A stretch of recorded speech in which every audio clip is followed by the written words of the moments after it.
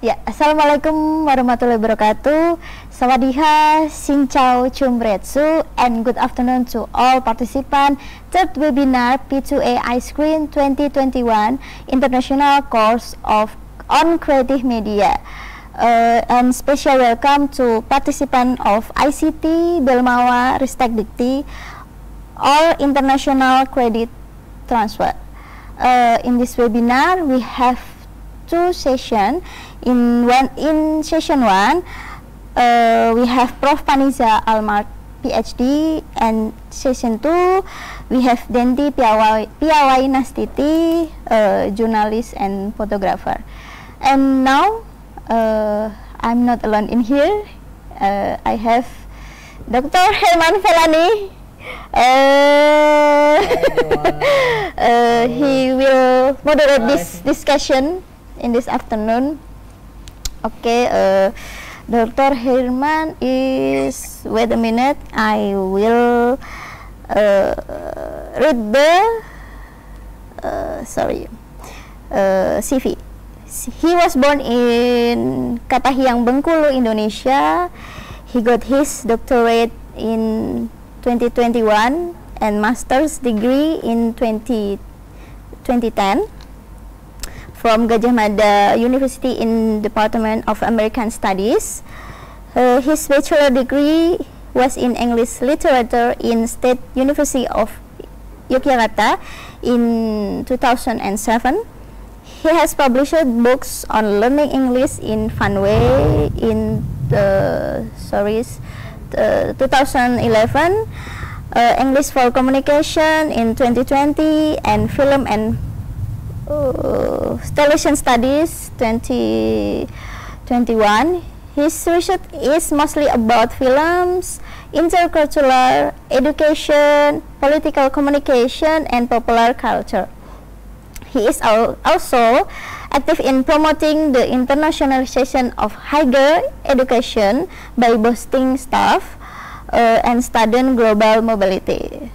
He lives with his wife and two lovely children in Yogyakarta and can be contacted via his social media Herman Felani Tanjung in Instagram or Telegram, or email at herman.felani@wecid.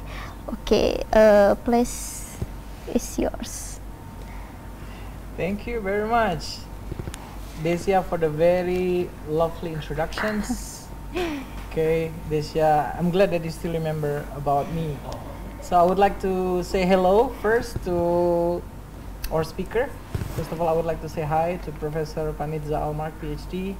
Hello, Prof. Panizza.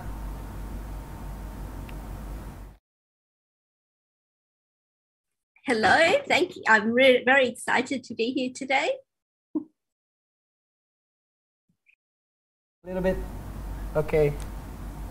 Okay, and Zaki says hi to you. Actually, he's around. He just returned from Sweden. So, and Ida also says hi to you. So, everyone in Jogja is missing you, Panizza.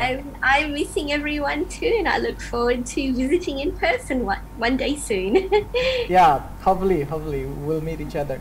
And I would like to say hi to our second speaker, Mbak Denty, or Miss Bernadette Denty Piawai Nastitie. Mbak Denty, are you already with us here? Okay, not yet, maybe. Okay, so because of the time difference, Professor Panizza Allmark is in Perth now, right? Panizza, you're in Perth, right? That's correct. I'm in Perth at the moment. Yes. Okay, I see. So she's in Australia, where our second speaker is currently in London. Miss Denty is doing her study in the SOAS University of London, the School of Oriental and African Studies. So we need to adjust with the time between Perth, Jogja, and also London. And I'm glad to inform you, Panizza, that actually we have this course, we call it P2A Ice Cream, Passage to ASEAN. It's the name of our association for mobility and some academic networking in Southeast Asia. We call it Ice Cream, International Course on Creative Media. as you can see that our stage today is a bit different. We don't want to do like another boring Zoom webinar. Oh, lovely. So maybe if you can, operator, can you zoom out a little bit to see the whole stage? Yeah, Mas Anggi, maybe Kika, if you can show us the whole stage. The whole angle. Yeah, you see that we have colorful background here. We have the cushions, the beanbag. We have the red one. Yes, and I don't want to be alone to guide the discussion. That's why I hijack Desia, our manager of Ikonisia TV, to be with me here to be the moderator. Okay, Panizza, if you don't mind, allow me to read a brief biography about you before you come to your topic. Is it okay, Professor Panizza? Of course, Okay. yes. Okay, Professor Panizza Allmark, PhD. That's her name, but I'm going to call her just Panizza to make it easy. Professor Panizza Allmark is a professor of visual and cultural studies. She's associate dean, and I heard that you just got your full professorship, right, Panizza? That's correct. Congratulations! That's the highest academic achievement in higher education. So proud of you. We're going to treat you good maybe next time when you come to Jogja. I'm always treated very well. So. Yeah, sure. She is Associate Dean Arts in the School of Arts and Humanities at Edith Cowan University, Perth, Australia. Okay, and not too far from Indonesia actually. Panizza heads the Media, Culture and Society Research Group. She is also the Chief Editor of Continuum, Journal of Media and Cultural Studies, published by Taylor and Francis. And Panizza has also been an invited speaker and has given keynotes in the UK, United Kingdom, United States of America, Australia, and Indonesia. I think you spent a long time in Surabaya. I hope you can spend longer time in Jogja too. In which she has discussed her work in the field of visual culture, identity, feminisms, photography, and urban space. As a photographer, she has had solo exhibition in New York, London, Italy, and Australia. And the interesting thing that I heard that most of her photos were taken using cell phone, which is very interesting. So Panizza, again, allow me to give a little background about this course. This P2A ice cream is, we make it credited program. It's equal to 2 credits for Indonesian students and also our partners. They can convert it to their credit system. They need to do 20 hours of group project with their mentors, and also they need to do 10 hours of general lecture, including part of this course actually. This webinar is actually part of the course, but we open it for public for the webinar. It's open for public, so not only the students. So that's why we welcome also some students. Like here now, we are participant of international credit transfer from Indonesian Higher Education's Directorate, Ministry of Education and Culture. And the participants comes from various backgrounds. They need to work in a team. They will have mentor. They can make any creative media. Could be photography, could be soundscape, could be video, vlog, any kind of arts that they can use to express their creativity.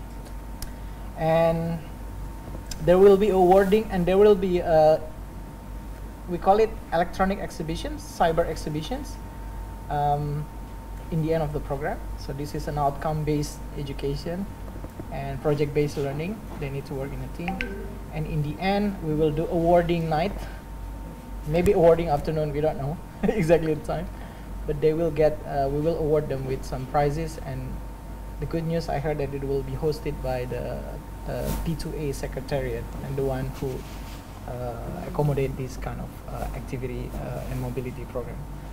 So Panizza, I think the topic that I got from the committee, you'll talk about okay, maybe I pronounce it mistakenly, but it will be Photographie féminine and documentary photography. Perfect. Okay. So Panizza, I think we want to make it as easygoing as possible. You can do Q&A during your session, it's up to you, but in total I'll give you 1 hour, including Q&A.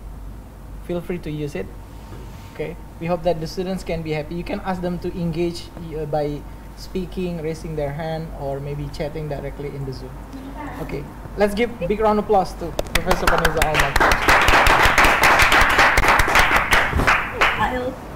I'm very pleased to be here. I'm just waiting to share my screen, so...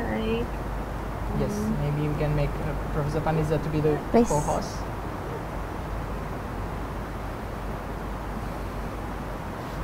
First committee. Yeah, can we make... Just waiting.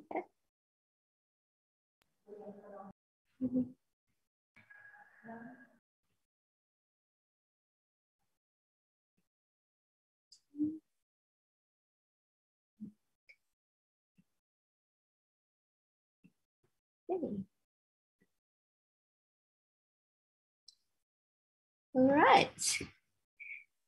Can you see my screen? Not yet. Not yet? Oh, okay. You can't see the screen yet?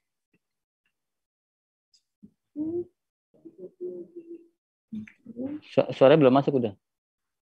Okay, let me just see if I can, I'll just try sharing it again.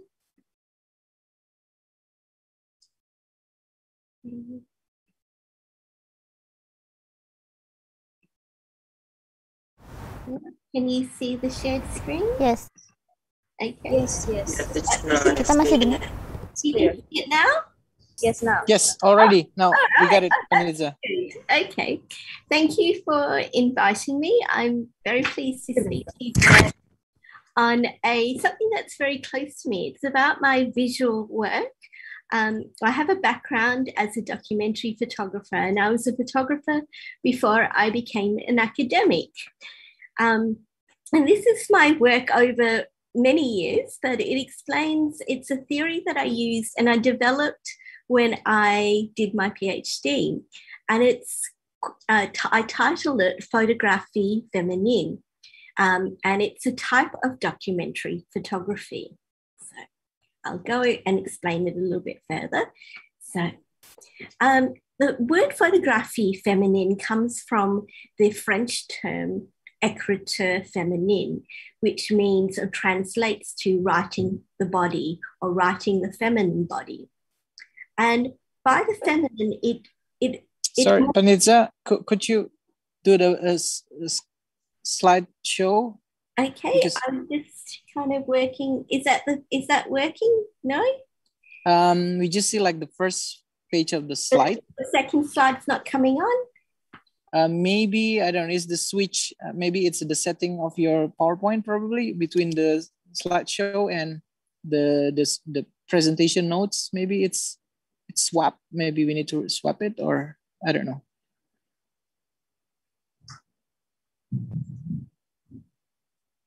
Mas Anggi, is it possible to, this one is still in the, not moving mode, but the slide mode is on the smaller screen.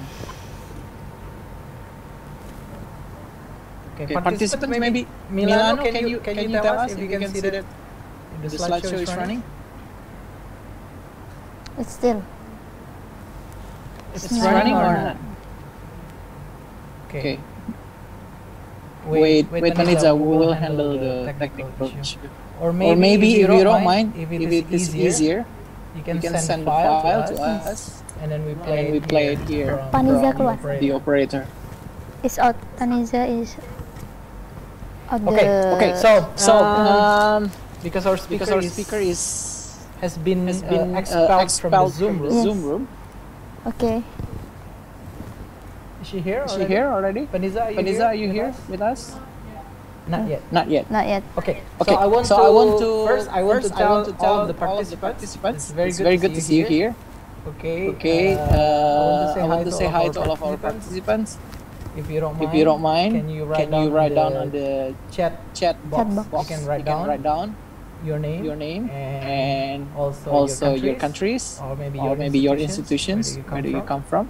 We'll be happy to see. Okay. Maybe let's check this. Yeah. Can you check the chat box? Yes. Wait a minute. And those who join the webinar today today. Some are the participants who join the course. So those who join the course, don't forget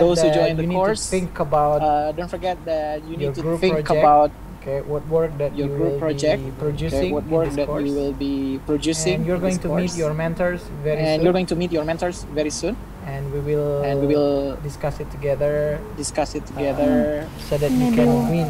that you can win. One of the participants introduce ourselves. Yeah. We can invite participants if you want to.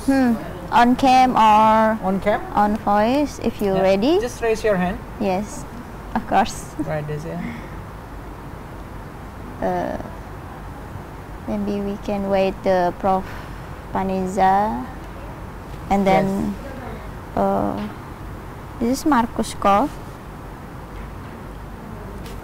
And maybe we can say hi to all of the mentors. All of the mentors, okay. May I mention? Yeah, sure. Okay. Mr.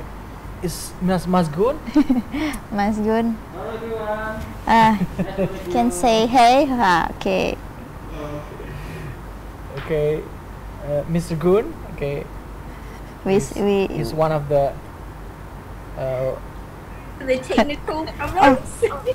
Yes, Panizza, welcome back. Okay. Panizza is in. Yeah, it's okay, worries. Panizza.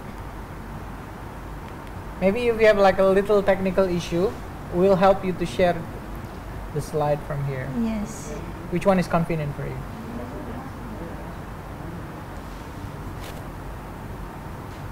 Yeah, let's try again.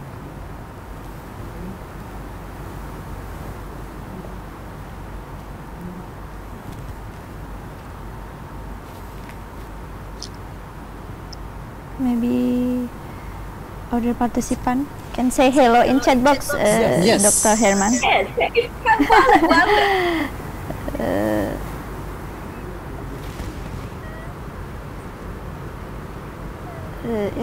Of course, too many. Okay. We can say hi. Panizza, I want to say hi to all of our participants first. So many. Hi to Eldon from Singapore. Thank you, Adam. You had a very nice question in Dr. Saki's session at that time. Okay. You can mention your name and where country, your location now. Yes. Yes, this year. Even if you say Indonesia, Indonesian participant, they could be like in the other part of the world, you know. One in Papua, one in Aceh.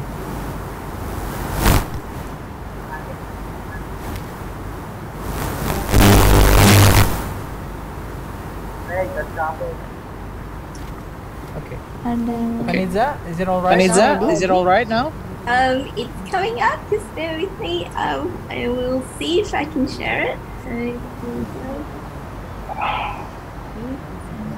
The mentor, we have Mas Gun there on the screen. Okay.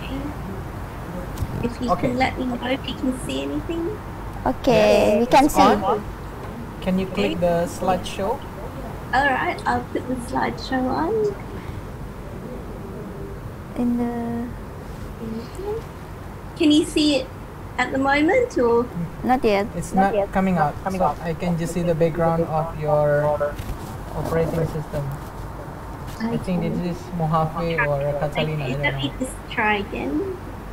Yeah, let's try again. I think you can Click you the can untick the presenter view, I think. If I just that one. Can you? Oh, it's saying if I can click the presenter view, and that's okay. Or maybe if you don't have any animations, it's okay to show it just that way, maybe slide by slide, but just make it bigger. Just make it big. Maybe that's probably easier. Yeah, that's easier. Okay. It's okay, Panizza. Panizza. We're good to go. Okay. My Here we go. apologies. I'll put it back on the screen. No worries. My apologies. Apologies, I'm just gonna. No worry. Okay. On there. Hello. Thank you. Thank you everyone for your patience. I will begin again. So my work, Photographie féminine document, is a type of documentary photography that I have developed over the last 20 years. So it's a long time. So let's go to the next slide. So now, Photographie féminine comes from, it's derived from the French feminine term, writing the body, or féminine. And it's about writing the traces of the feminine body. By it, it's a critique of patriarchal representation. It involves acknowledging one's presence in the behind the camera. So the camera is not just an isolated tool or a weapon even. The camera is very much part of the bodily experience. So the person's vision, whether it's male or female, is coming through the camera lens. So it's a very personal approach. But what makes it écriture féminine is more of a critique of representation. It involves contradictions and dichotomies, so binary opposition.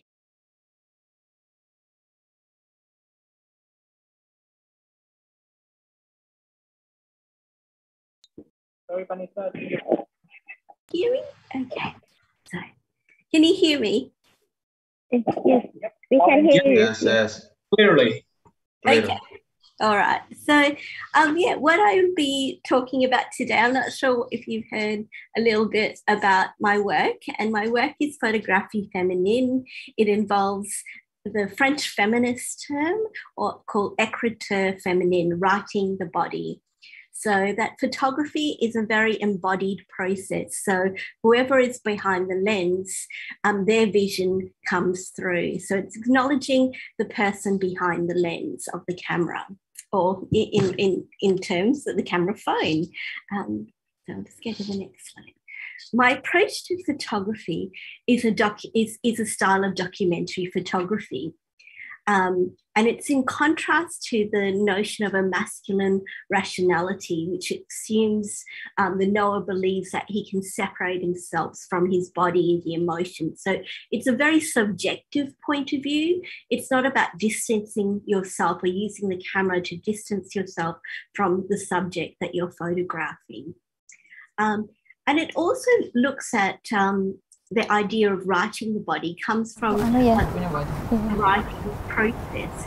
And it's used by a lot of feminist photographers in the 1980s, and it parallels with the style of women's writing.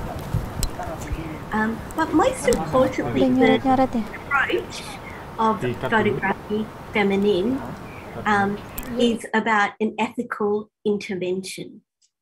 And what I mean by an ethical intervention, it's about altering perspectives, challenging perspectives, and it may come from a post-colonial or feminist perspective. So ethical that in the sense that there's empathy for the subject that you're photographing, that you're trying to present it in a different perspective to critique perhaps patriarchal or colonial views. So let's go to the next slide.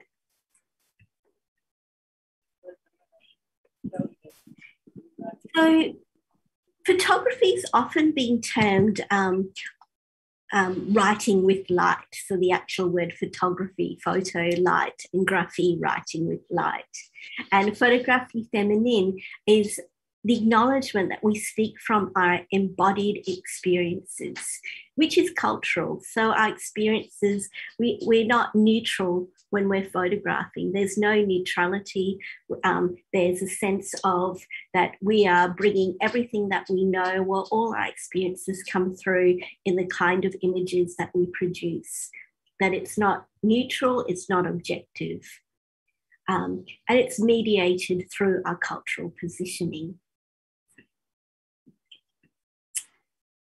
And so it shares a number of similarities with postmodern documentary photography, such as self-reflexivity, that notion that you are part of that image, that it is you acknowledging your presence there. So you're self-reflexive, you acknowledge your presence.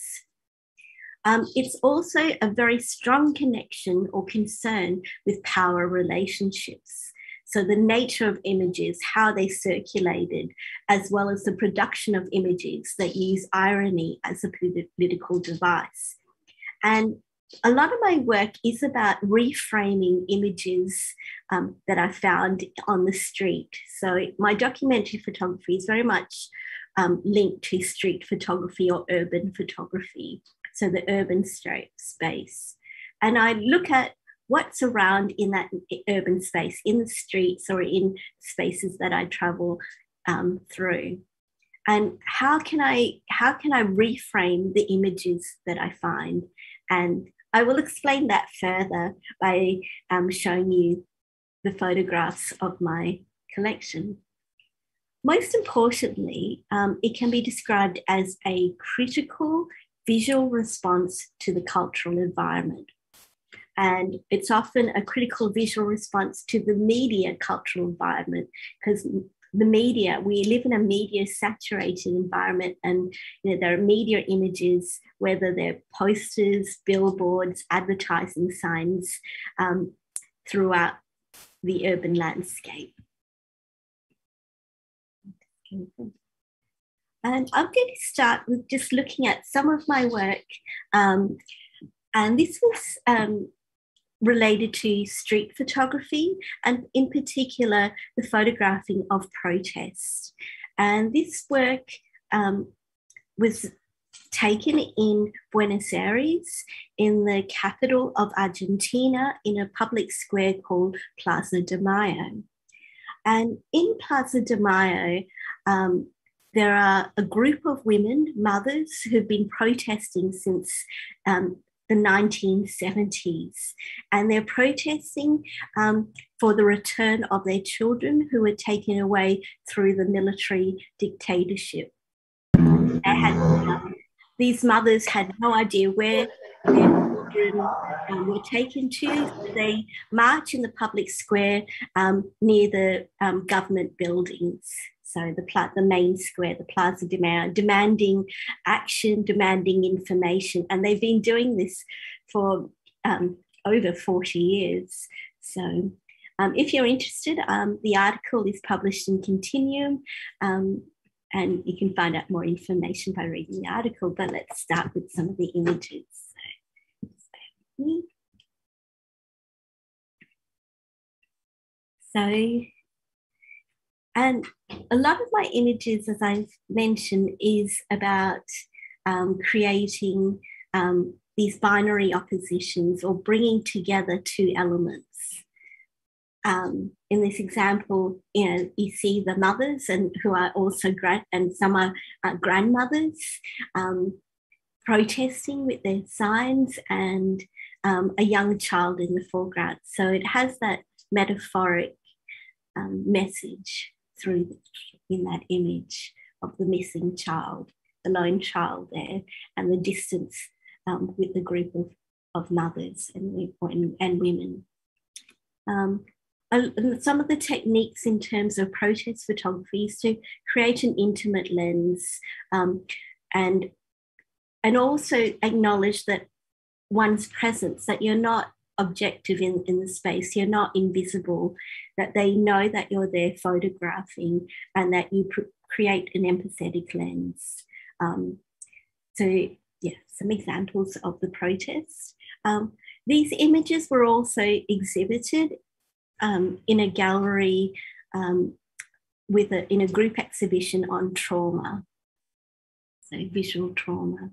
And these women especially have experienced many years of trauma, demanding answers and information for their missing children. And they meet every Thursday, so they protest every week. And what is interesting in terms of women and mothers the bonds that they have together, because they've been protesting for many years. They share commonalities there.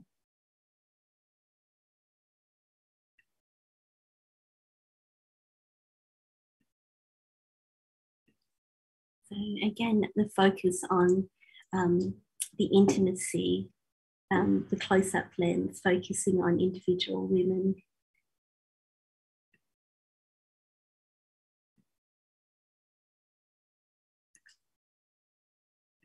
Another protest there, and here's an example of where I work with duality, and where the poster, on the right-hand side of the face is mimicked with the real person. So the real and representational, and this is one of the motifs in my work, is playing with or putting together the real, so a real person, and the representational, the image, and bringing that together in a photograph. I'm going to now talk about another body of work, and this body of work was taken in Thailand, in Mae Sot, which is a border town on the Thai-Burma border.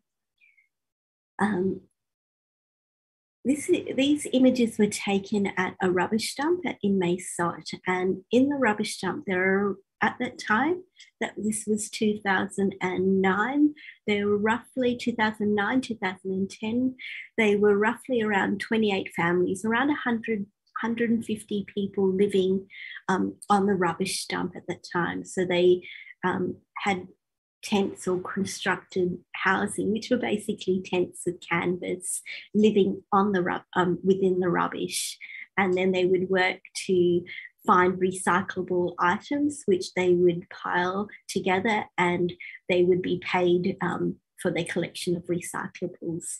They earn about, at that time, was about $1 US a day for a large bag of rubbish, so a garbage bag full.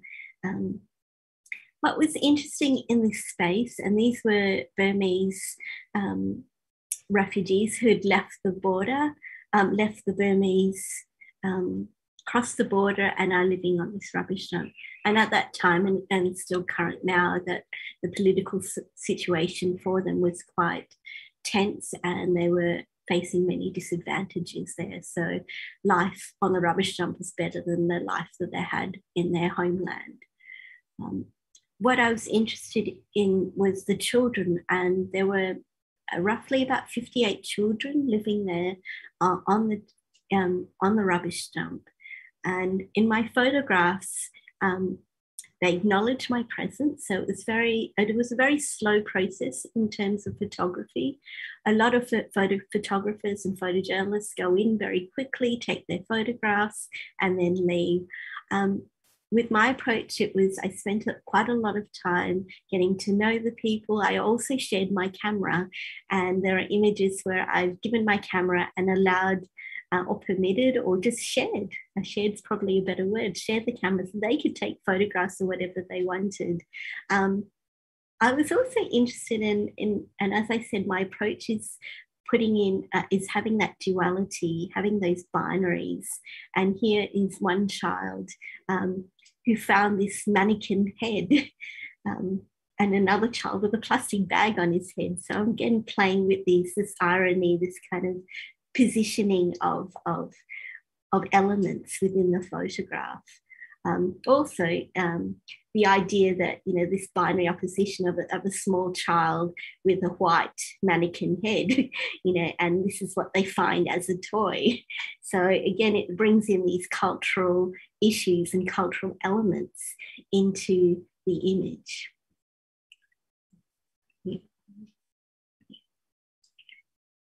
And although this image here, it appears as a posed image, but it's actually this child had found this poster. This child had found this poster and kind of held it up, and I was there just watching this scene in front of me. So this is where that slow photography, that you're just there and people are engaging with you. And yeah, this child is no more than 2 years old. It was still in nappies or still in short pants. But here that real and representational comes through again. The live child, the small child with the photograph of the healthy, clean baby. So in a studio, it looks like a studio image poster. And then you've got the natural environment of the lake and bits of rubbish near the rubbish dumps. So again, those contrasts. So binary oppositions, juxtapositions are key elements of my work.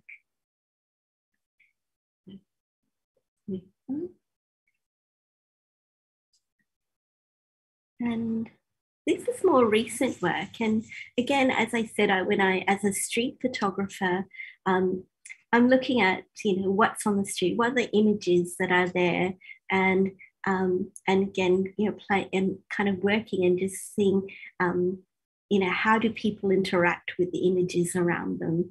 And here's, a small lane in Venice and the children just playing there. But again, using the images that I found in the street to create a meta image.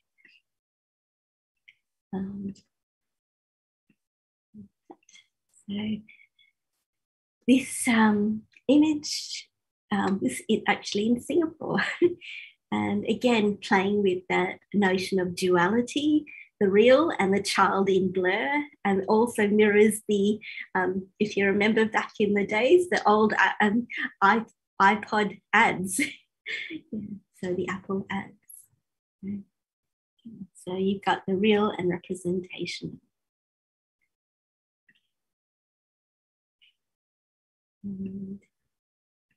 Next, I'm going to move to another project I've worked on for several years, and it's a collection called Scenes of Consumption, picturing shopping malls, which was quite an enjoyable thing. And again, it's that whole écriture féminine, that I photograph what I enjoy doing, but I'm also looking at it from a critical eye, and looking at these urban spaces, this built environment, and how it's very much targeted for women, but it's also very much part of the capitalist structure.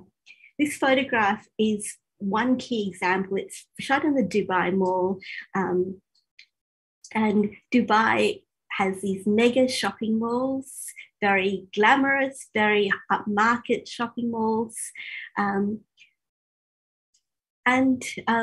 Here again, the binary oppositions between the representational, the white male, Lacoste, a French brand, and a local person, a local woman walking past. So again, you've got the capitalist patriarchy, you've got the contrast between the cultural differences. Okay.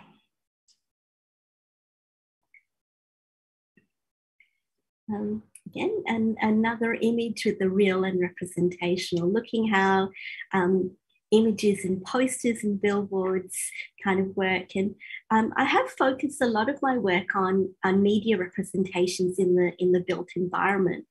And this whole approach, it's a critique of patriarchal representations, and the idea that if women are represented, are seen as objects, then you magnify it, you critique it, you reflect it back to the society in large formats. And by reflecting it back where, where it's around us all the time and it's so common, but by magnifying it, it's critiquing it. So this image was taken in Bali. So again, these images that are around that are quite, when you see it in a photograph, it's quite shocking, the contrast. So this is everyday down in Kuta. These kind of images are there of women's bodies and certain types of women, not every woman, but young women, slender women in very little clothing. So kind of the eroticized body that has just become normalized in the street. Here's another image, and this is part of the shopping mall series. Again, the real and representational. So we've got the glamorous European styled women with their red lipstick, in contrast with the local women that are shopping there. So we see these Western patriarchal style images kind of magnified in different cultural contexts and seen as ideals for society.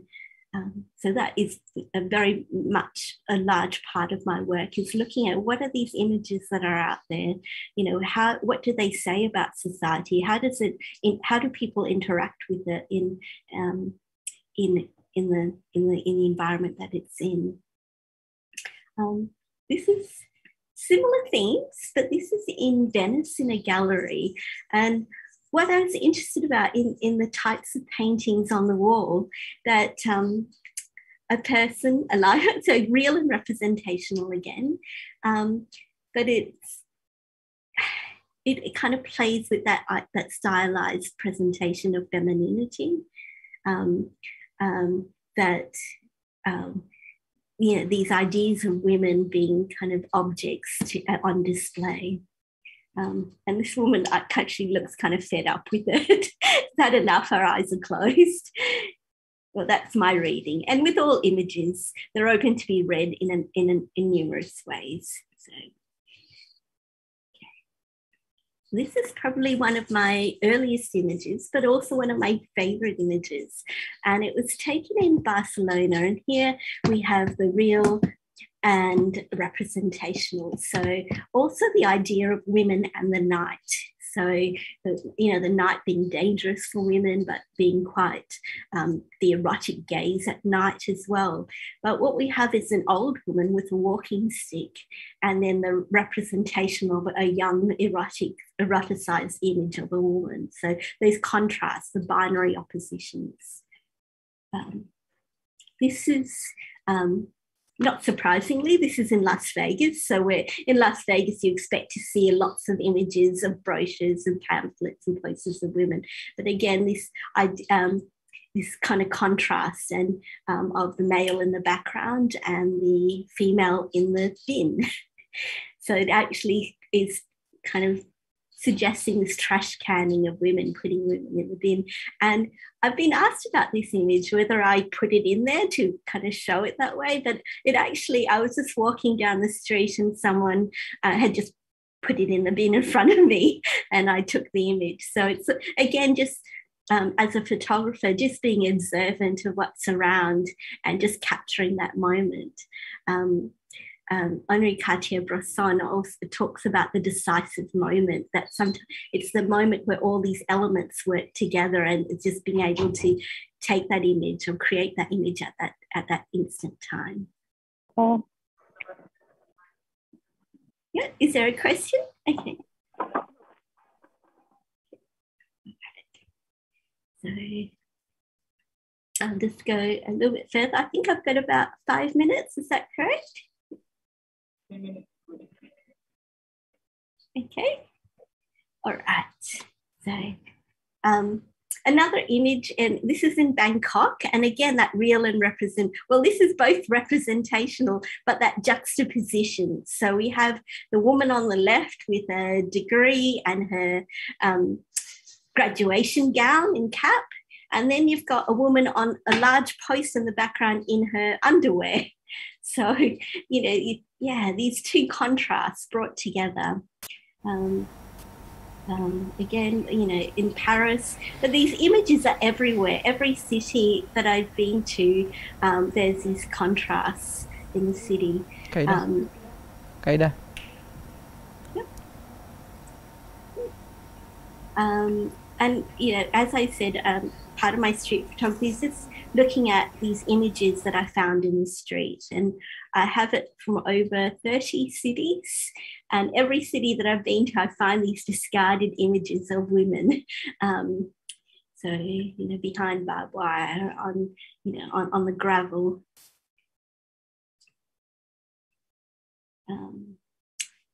Bits of rubbish, you know, so women, kind of images of women thrown away, and it's kind of this idea of the found object as well. So I'm going to kind of share with you this more recent project that I've been working on, which is equally political, but taking a very different stance. And it's looking at the Venice Biennale, the last Venice Biennale before COVID, which was the 58th Venice Biennale. And it was looking at this most controversial work, which was a shipwreck. And it was the relic of the Mediterranean's deadliest shipwreck, which was resurrected as an art installation. And the work was titled Barca Nostra, Our Boat, and it was by artist Christophe Buchel. And what he did was the whole ship, the shipwreck, the ship with the wreck, the damaged hull, was transported to the wharf of on the Venice Canal. So the whole ship was there outside a cafe. So it was very controversial to have this ship where over 1,000 people, migrants, had drowned, to have it as an art installation. So it was incredibly controversial. The ship was placed on the wharf near the cafe at the festival. It didn't have any text with it. So if you didn't know why it was there, that it was a memorial space, people were having coffee, taking selfies with it.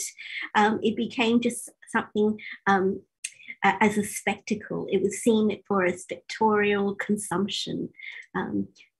So it was, for me, photographing. So I photographed the boat. I photographed, you see the hull on the left-hand side. You see a bit of light coming through where the shipwreck, where the ship was wrecked. It has been considered disrespectful, as it is a display of a site of tragic black deaths for white middle-class Victorian consumption. And it served as a tourist site. So I wanted to do something else with the image. I thought, I've taken this image, and am I just like everybody else, just taking a photograph of something that was very tragic for the people, for those lives that were lost? And especially Venice speaks to, it's a place of, it's a port city. It's a place of travel, migration, mobility, and currently it's for rich tourists to go to. Where these people who were off, who died on there were from sub-Saharan, the ship left sub-Saharan Africa, or Saharan, were fleeing, 20 countries to get to safe land in Europe. So having this ship there was controversial. It was also difficult because it was a memorial space, and that's how I saw it, as a memorial space. So what I did with my images, and I did tours, and you see that postcard images of Venice. So I kind of did the juxtaposition. So this is a bit more creative than your standard documentary photographs. So postcard images of the tourist sites of Venice, and I juxtaposed that with the hull of the ship. So they speak of relics and reminders, a memento mori. It's also like this tourist haunt, and this idea that who's allowed in this space. Let's go a bit further. So again, so I also have this ability to do these beautiful postcards, and I thought, they don't say anything, it's just a beautiful image. By putting it on the ship of this tragic event, it kind of makes you think about this space, this tourist space, about the space of Venice, who's allowed there, who's permitted to be there. And these are the sites that those people would never see, would never get to see. And finally, out of the series, the graffiti on the streets in Venice, which I was very pleased to find. And I think this kind of works together well with that image as a final final kind of statement. Okay, so just to conclude, my work is about binary oppositions. It's about inscription of what is repressed in history and culture and trying to bring it to light, photographing it, basically writing with light. And it's an attempt to disrupt patriarchal representations, sort of standard representations through subversion. Okay, thank you. I'm open to questions now.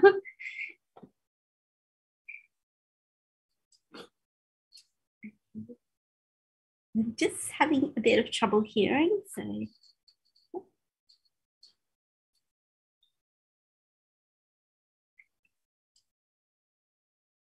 Okay.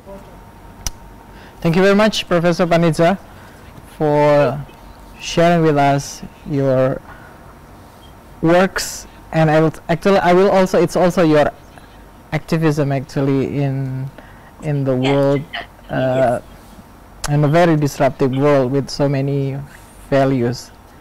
It really matched our course that actually we'd also emphasize on the values, empowerment, and also ideological and political stand. And I think this kind of genre that you have really, it really tries to voice the unvoiced, and also to challenge status quo and a very strong dominancy of a certain ideology. Okay, so I'm not the one in the position of giving questions. I would like to read some questions. If you have any questions, feel free to raise your hand. Okay, we'll give you the floor to ask question directly to Professor Panizza. I want to say hi to Mbak Denty too, Miss Denty from London, who has been joining us. Hello, Mbak Denty, can you hear us? Hello. You can also you can say hi to Panizza as well. Thank you for the presentation, Prof. Panizza. Thank you. Okay, Mbak Denty, it's a very good opportunity. If you have any questions, feel free also to say it now. Okay, let's wait. I got a question from Pam Pam. That's his name, Pam Pam. It's interesting to know photography feminine. Is this kind of a new photo genre or something? Yes, Panizza, maybe you can answer directly. Yes, the photography, it's a term that I came up with. So it's a basis, like the term écriture féminine, writing the feminine, has been around in women's writing, but by using the photographie féminine is something that I've developed. Yeah, so this is also kind of genre. You choose certain issue and certain standpoint, ideological, or the values inside the work. But, yeah, right. And I think he's described it well as it is activism. It is political in the statements in terms of critiquing what is out there. Yeah. Thank you, Professor Panizza. Questions from the participants? You can raise your hand, or Mbak Denty, you want to say something? Yeah, actually, I want to ask Professor Panizza, your presentation was really wonderful, because when we talk about photography, it's also it always considered as a masculine thing, but how you present the photography, you open our perspective about women's representation. Actually, I am curious about if you remember the last year, maybe when there was Black Lives Matter, people started to think, or to try to figure out who is behind the camera, and are they able to represent Black community or not? How about women representation? Do you think is there any changes in people's perspective to see how photography is represented by women or no? Or is there any changes of how a woman is represented in today's society? Thank you, Mr. Panizza. Thank you. Professor Panizza. Thank you. That's a very important question in terms of representation, and a very good point that in the history of photography, it's always been male dominated. So it's very masculine dominated, especially in street photography and photojournalism. Certainly in the last few years, there's been a rise of women photographers presenting a feminine or feminist point of view. Black Lives Matter, but also the Me Too movement, where a lot of women, and we're fortunate we're living in a time where cameras aren't expensive and most people have a camera on their phone. So taking selfies and using the camera, and so it's the accessibility, and also the internet and social media is a way of sharing different points of view, sharing feminist points of view, sharing women's representation. Yeah, thank you, Mbak Denty and Prof. Panizza. I like the statement that you say it's actually writing the body with light. There's a question here from Mimi. I think it's our student from Vietnam, from Da Nang. Mimi said, maybe you want to say your question directly, or do you want me to read it? Okay, I'll read it from Mimi. If Mimi will speak, I think it will be better. Yeah. So, yes, please, Mimi. Sorry that I cannot turn on my camera. No so worry. my question is, I think that like every photo they have its own meaning. So however, I think like whenever we took a photo, it's like for a building or some kind of this, so it's related to history. So I want to ask you that you have a lot of experience about the story after the photo, like behind the photo. So could you share with us that what is the most sensitive topic that you have ever met before? Yeah. Thank you. Thank you. It's a really good question. As a photographer, probably the two key projects that I've had to think a lot about my process, and this is the idea of being self-reflexive and considering how I might photograph, how do I picture, how do I image, and how do I do it in an ethical, sensitive manner.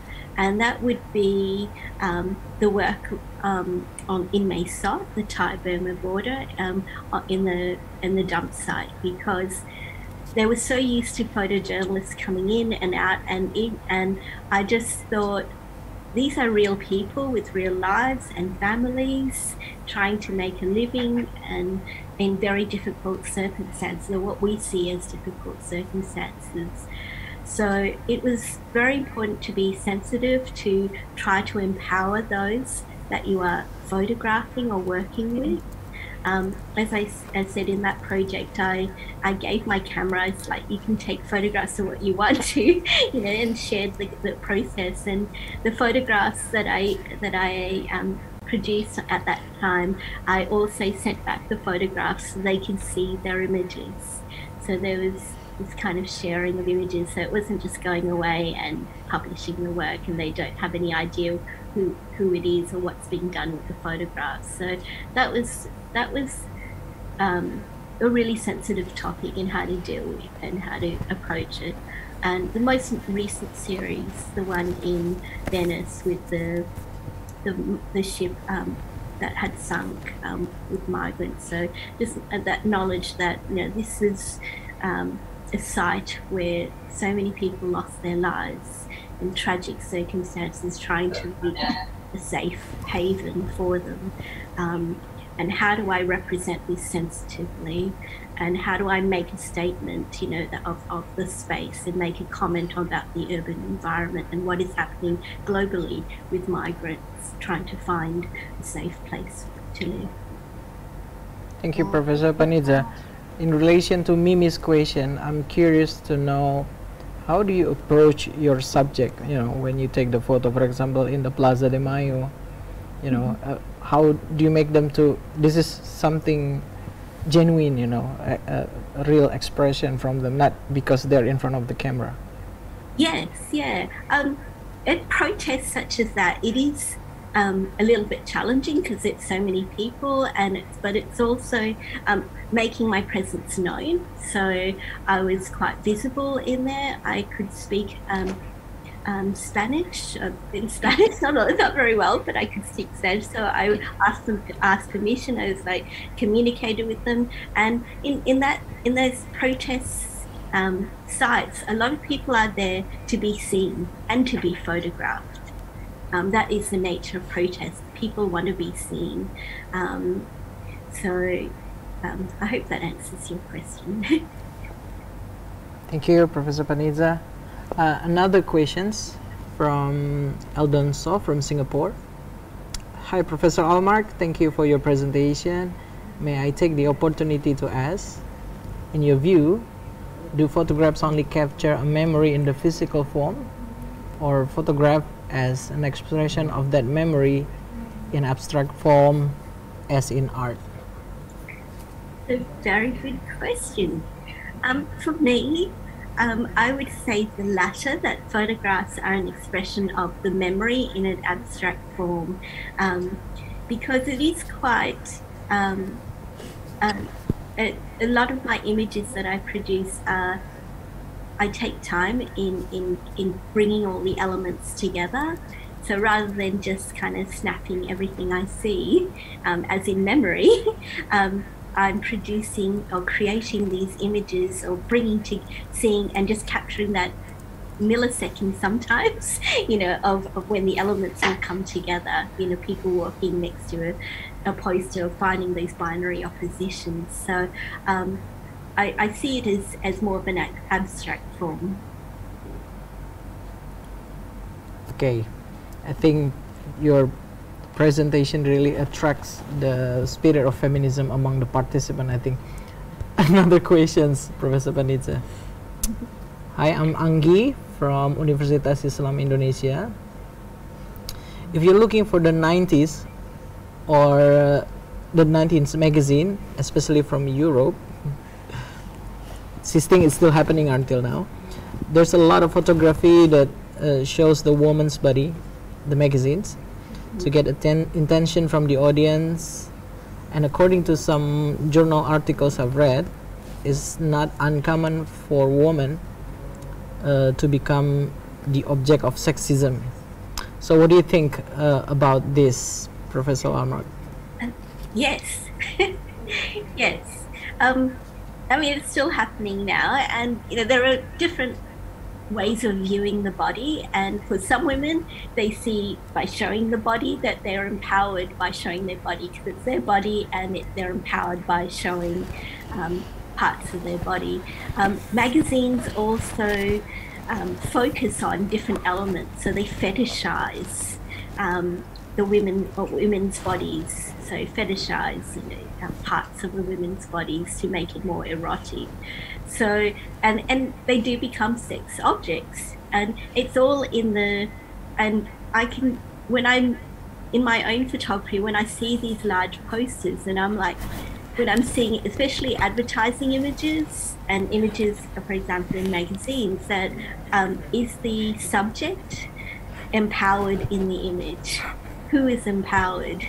And I suppose that's the question. How much authority do they have? Are they being told to do this because this will sell more magazines, or it's for the what kind of consumer is it? Is it for women? So it's very problematic. There's a lot of different elements in terms of the projection of women's bodies, and it depends on the cultural context as well, and who's photographing.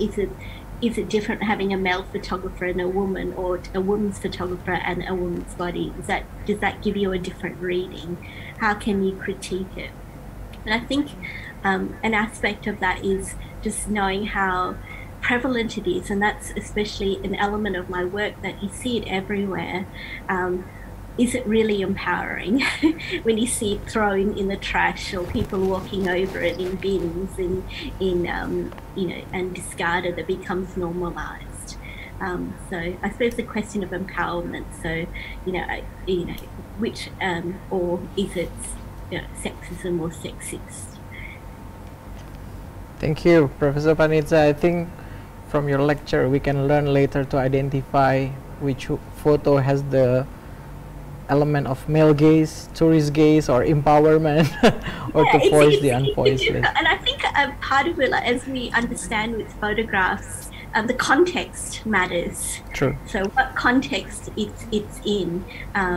So we take one image and move it to a different context. Does it give it a different meaning? Yes. So this is a very nice word from Eva Fernandez from our YouTube. She said, "Thank you, Panizza, for your great work and compassionate and empathic process." So, Panizza, I'm really sorry. Finally, it's the time that limits us. We hope you can stay to join Denty session later. And I would like to give this token of appreciation for you. Can you see it? I can see it. It's your camera, but I can only give it when you come here. Well, so this wooden camera represents our honor to your great work, passionate, empathetic, and also empowering works. Thank you very much. Thank you, Panizza. Sama-sama. Terima kasih banyak. Thank you for joining us, and we would like to take one photo session with you, if you don't mind. Virtual photo session. So participants, if you would like to join the photo session with Professor Panizza, please turn on your camera. Okay. Okay, Desia, are you ready? Desia, can you help to count? Comment. Okay. Okay. Maybe Okay. 7 page.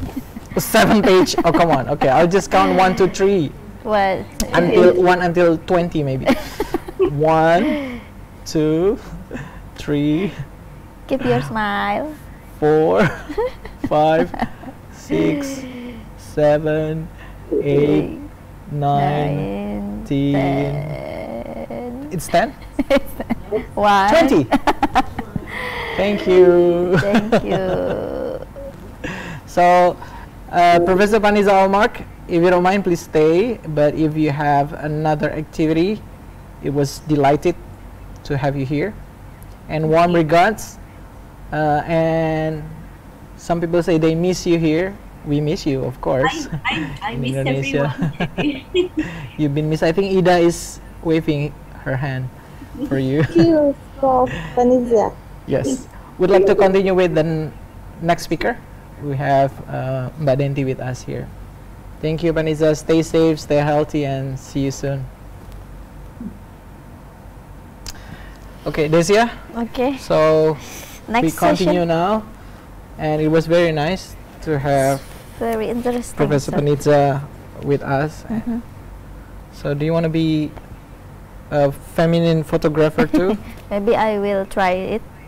You should try. You should have like a stand when you make something, right? Yes, When you of course. do creative work, not only something to get money, but something with values. Empowerment. Yes, exactly. Okay. That's the word. And also, it's slogan of our department, actually, communication Okay. department. It's the same. Communication for empowerment. Okay, Mbak Denty, how are you? Hi, hello. I'm freezing here. Oh my God, what's the temperature in London? It's 7, I think. In Celsius? 40. Oh no, it's about 11 derajat Celsius here. Okay, I see. I hope you have your long john and everything that make you warm there. Maybe you don't need ice cream now. What you need is hot chocolate. Okay, let me read first the short bio of Mbak Denty, Miss Denty. Her full name, a beautiful name. Okay, I'm sure you cannot memorize this. Bernadette Denty Piawai Nastitie. Okay, I'm not going to explain the meaning. Now she's continuing her study in the School of Oriental and African Studies in London. Now we just call it the SOAS University of London, right? We don't read the acronyms anymore. She is a Chevening Scholarship Awardee, Congratulations. That's very tough, right, Madenti? Competitive scholarship. She's a journalist. She's a writer and a photographer, mostly based in Jakarta, Indonesia. She had a strong interest in writing news stories and working on photography projects that promote gender and social equality, pluralism, and multiculturalism. I think you can say high five to Professor Panizza. You have the same interest.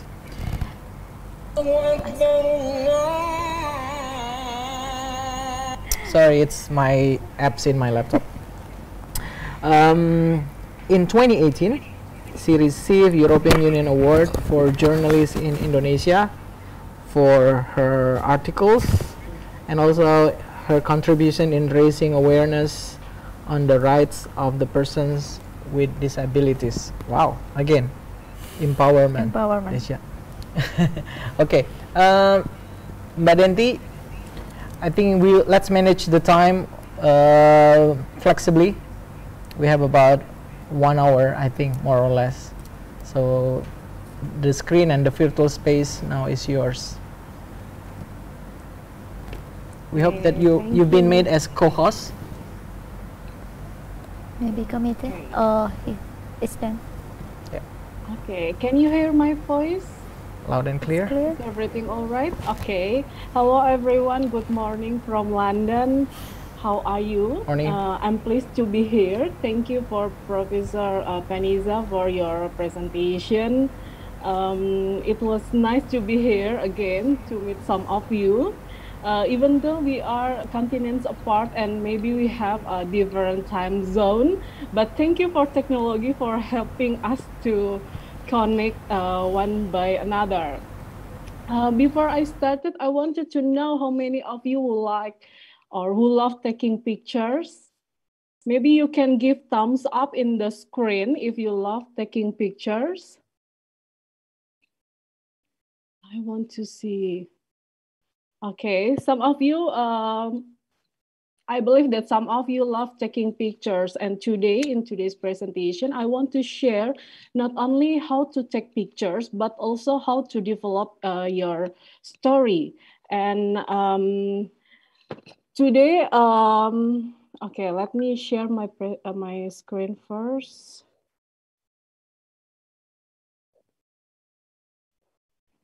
Okay, so today I would like to share about how to make a personal photo story. Creating a photo story is really interesting because we can share our personal and diverse story that haven't created by any other professional photographers.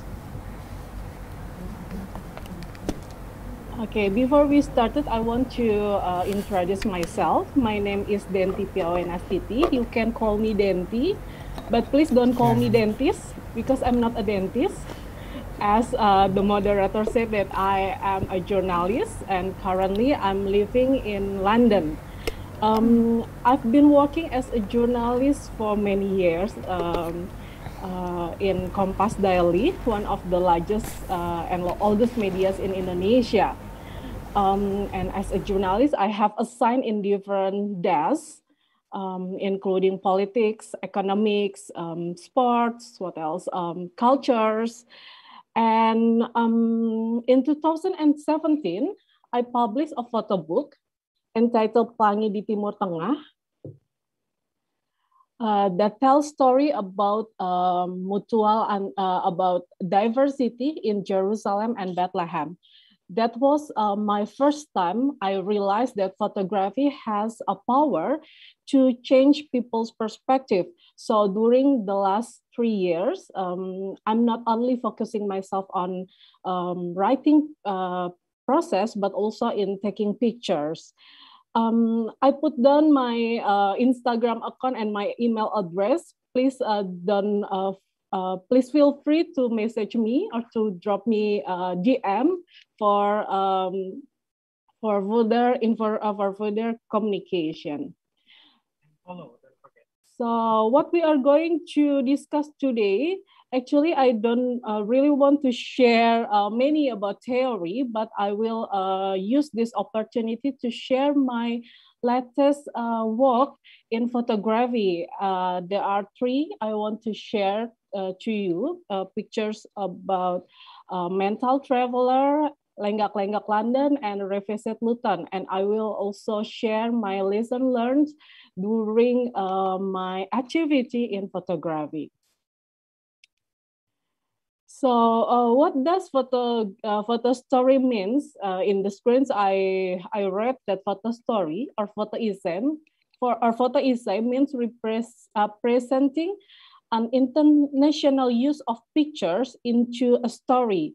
So we are lucky that we are living in the world that full of potential story. Wherever we are going, there is always a story to tell to people. A story can be a big occurrence or phenomenon, but also it can be something simple, something related to us, or about people living around us, or about the place that we love most. So a photo story can be anything that we can tell or we can share to people. But also, I want to ask you to also ask a question about what is a photo story, what makes a photo story become a great or a good photo story. Now I want to share you my latest work about people who live in mental illness. So this series of pictures is particularly relevant for you who experience depression, anxiety, or fear. I choose this story because during the pandemic time, I experienced a mental condition. After I talked to some of my friends, actually they experience the same thing. So in this project, I am making a photo story related to mental illness. This is Saiful Huda, a person who diagnosed with bipolar and borderline personality disorder. As a person with mental illness, Itong or Saiful Huda used to have a sleeping disorder, anxiety, mood swing, fear, impulsive, and always made unexpected decisions. He told me that he used to have 3 days of sleep loss, or he can stay in bed for days. So in this picture, I tried to capture his emotion and struggle to get through of his depression.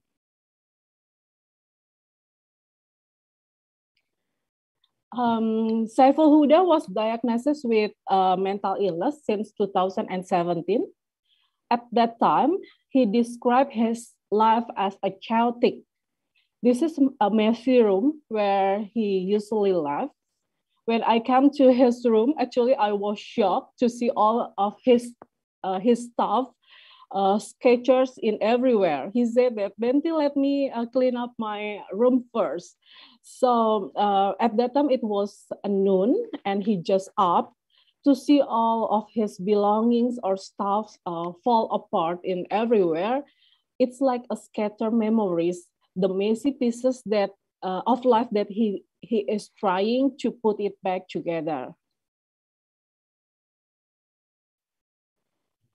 Itong felt the symptoms since he was in junior high school.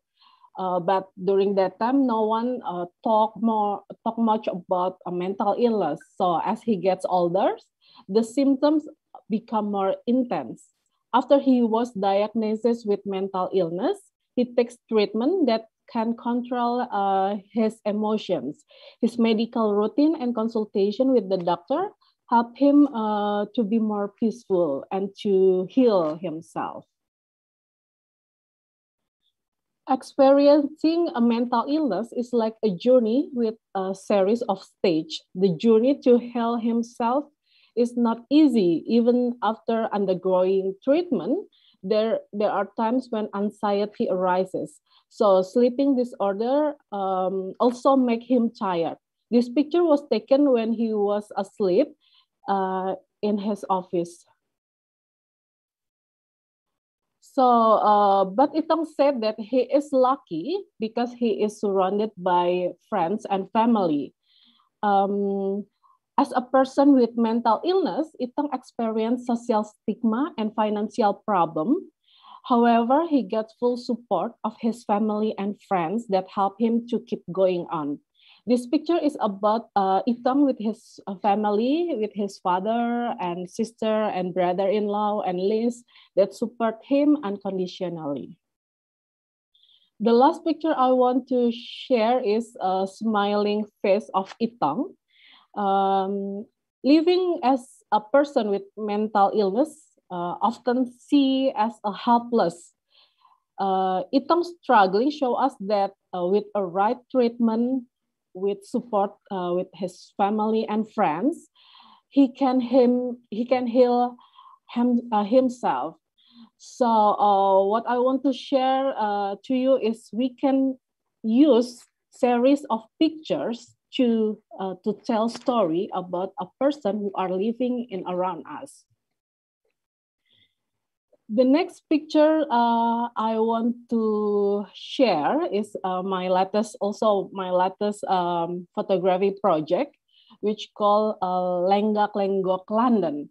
So Lenggak Lenggok is an Indonesian term. It means that a body's movement in dancing and walking.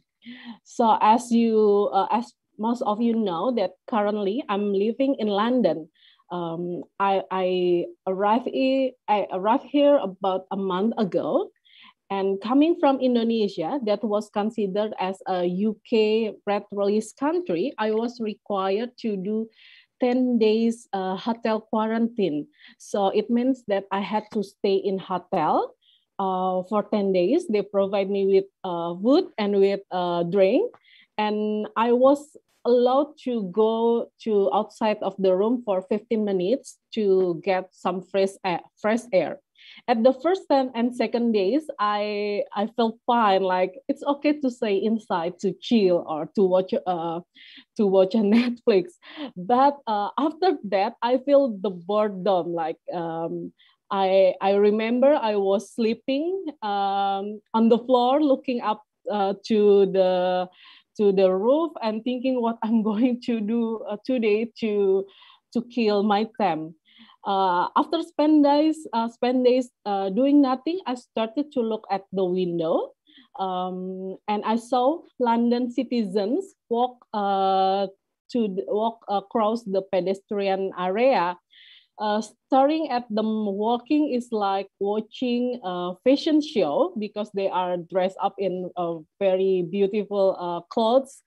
And I saw them as a model, and also the pedestrian area becomes a red carpet for them. And I'm the spectator watching them through my window. So my window becomes become the screen to watch the fashion show. So my imagination helped me to get through of the frustration during the quarantine days. So I started to take pictures of them walking in the pedestrian area. So for me, it's like watching a fashion show because everyone wearing a different clothes, nice clothes. So also in this picture, I want to share that even though we have a limitation, like stuck in a room with very limited activity we can do, or very limited things that we can see, but still using our creativity and imagination, we can create pictures and we can make a photo story. Okay, the last series of pictures I want to share is about revisit Luton. So it was 11 years ago when I was visited UK for the very first time. At that time, I was selected to join a global exchange by British Council. So Luton is located 30 minutes by train from London. There I was stay like for 10 weeks. And that was the first time I met people with very diverse backgrounds. I made friends and family. And also it was my first time to know about the global world. So I'm lucky that I can manage myself to revisit Luton again. So revisit a place that you have been to is like revisit yourself. So you see about, is there any changes in the place?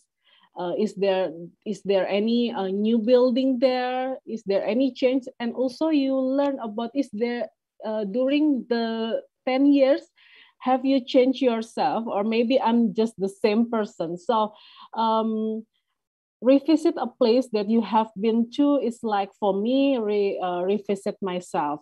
So I print out all the pictures that I have, and I started to make a juxtaposition and trying to compare the pictures, the old pictures I have with the actual situation now.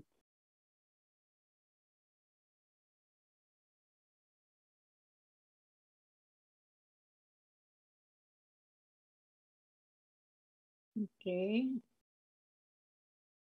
And this is me like 10 years ago. So from the experience I have, like I want to share to you about how to create an engaging photo story. So the first of all, we have to find the story itself. As I told you before, that we are so lucky because we are living in the world that have a full of potential story. Wherever we look, something is going on. It has a potential story to tell to people. So if we want to create a photo story, please figure out what the moment we want to share, what the memory we want to retell. Do you want to tell a story about your childhood memory, or a place that you are growing up, or a beautiful and interesting places that you love the most?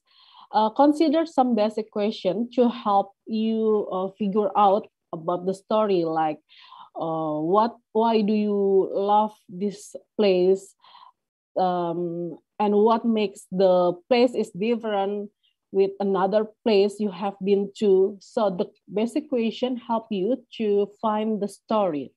And also identify the audience. Who is the audience for your photo story? Do you want to keep it just for you? Or do you want, or probably others will look at this? It's only, do you think it's only for local, or it could be international publication? If it is for a global publication, think about how people who live far away from your place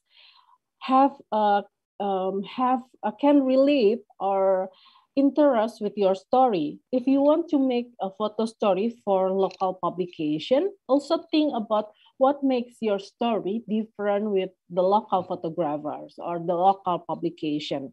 Or do you want to publish it only for yourself? So thinking about your audience and publication will help you to create and plan your photo story. And also decided the order. This will help you to figure out how to tell your story. You can tell story in chronological order, or by associating different events, or in my presentation, the first approach I use is a portrait when I take pictures about my friend who living in mental disorder. Or in Revisit Luton, I use juxtaposition concept, placing two things together to show a contrast or similarities. So there are lots of creative ways to tell a story. Okay, have been working as a journalist for 8 years now.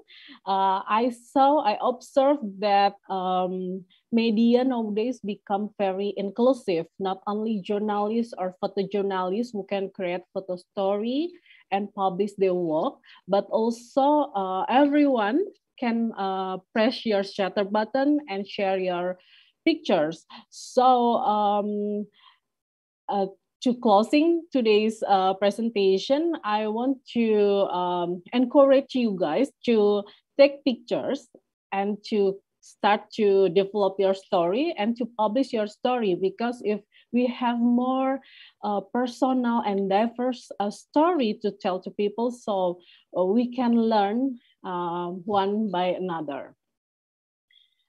Thank you very much. I hope you enjoy my presentation, and please, if you have any questions or comments. Thank you very much, Maneti, for sharing with us.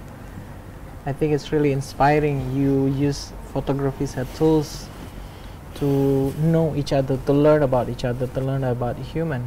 And I really like the practical tips that you say. Find the story, identify the audience, and decide the order. Okay, I think it will be very helpful for the participant of this course to use it when they plan their project. Okay, I think I already see one hand raising.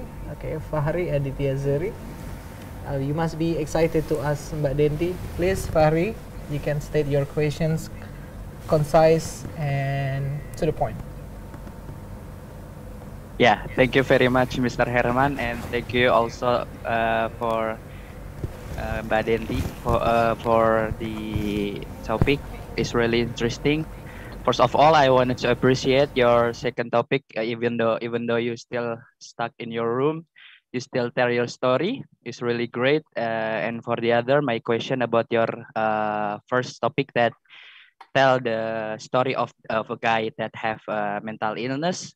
Is it really necessary? Like if we tell the story about a person, maybe let's say maybe said like you have, the photo needs a bit some effect or edited, like before you explain about a guy that have a mental illness. You use you display the photo using a little effect, like a soft shadow of his shadow that smile like that.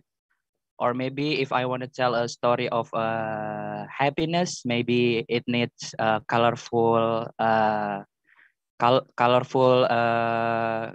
like a bright color like that. Maybe that's all. Thank you. You can respond directly, Mbak Denty. No Yep. problem. Oh, okay. So how Thank important you, is like the Fahri, editing? for... Okay, can you hear me? Thank you, Fahri, for the question. So you are asking me about my approach in taking pictures for my first project. So yeah, when I decided to take pictures about a mental illness. Actually, that's comes from my my experience during the pandemic. We experienced in the pandemic, live in isolated, and we cannot talk or meet people in person. And for me, as a journalist that I used to meet people every day, it kind of make me like being alone. So that's I use my personal experience, and I decided to take pictures about mental illness. And I met with Saiful Huda, who are agree to share his story. So when I started to decided to make photo story about mental illness, I'm thinking about what approach I want to use. Yeah, as you said that I use some kind of effects like moving his head, or I put several pictures together. That's the approach that I intentionally use to tell the story. Because when we talk about mental illness, we cannot. For me, I cannot like take pictures people like in portrait, in the usual portrait, because I want to tell about something deep, something inside his mind. So like creating some effect. I want to make the audience can feel what the subject feel or think also in the same he thinks. Also, I also decided to choose black and white photography rather than the color, because if you pay attention to the pictures, black and white, it's not only a black and white color, it has multi layers, it has grays. Even the black has different layers of blacks and white. So it feels like, I feel it's like a human's condition. When we are happy, it doesn't mean we don't have any other kind of feelings or emotion in ourselves.